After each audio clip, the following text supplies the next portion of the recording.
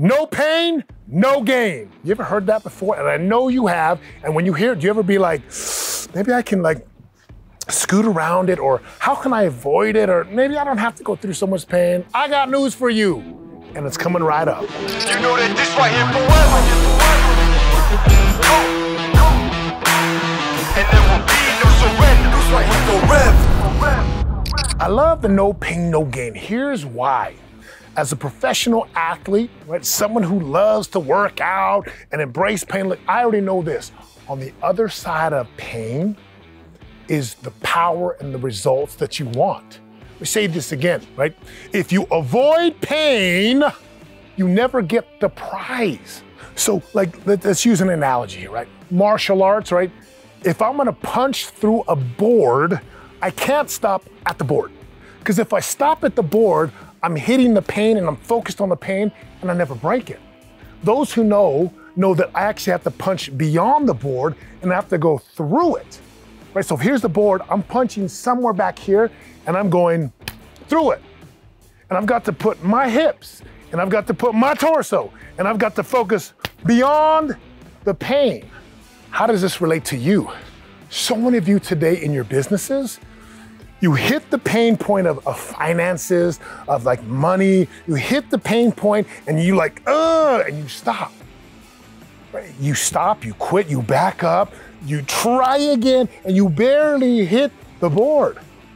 If you want to take your business to the next level, if you want to take your marriage to the next level, if you want to take your physical fitness to the next level, take that point and push through it and go right through it all the way to the other side. You'll blast through it, you'll break through it, and then you'll recognize, I've got more power.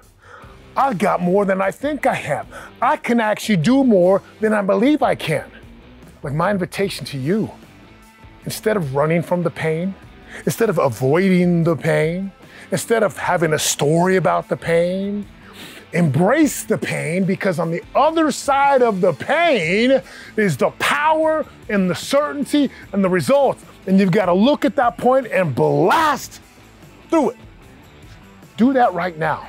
So here's my invitation to you, right? There's something in your life, there's somewhere in your life, whether it be physical, spiritual, relational, financial, where you are avoiding pain.